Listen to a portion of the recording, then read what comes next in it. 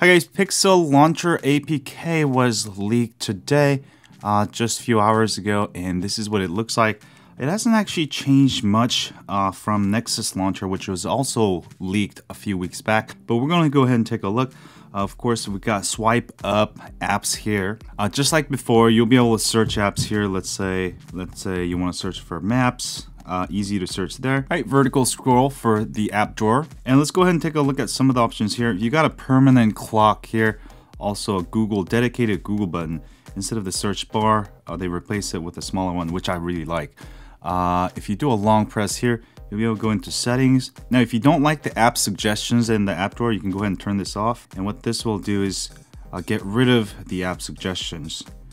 If I go ahead and turn it back on, you'll see that it will actually show me the most recent used app suggestions. All right, there is also allow home screen rotation, which I really like, which means now you can go ahead and rotate. Nope, doesn't rotate that way. Rotate sideways. Very nice. There is also a show Google app when you swipe left from the main home screen. For some reason, it's not working. I believe that is a new feature with the new Pixel phone, so we'll see about that later. Also, you got widgets, right? Nothing different here. And also you got wallpapers.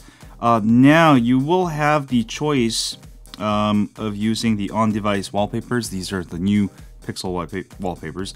And also you got earth, landscape, cityscape, life, and textures. Now these wallpapers are downloaded online, so you don't actually have to download them. It will download a bunch of cool wallpapers for you.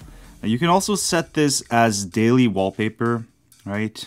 That will also download new wallpapers and change wallpapers for you, which is really nice.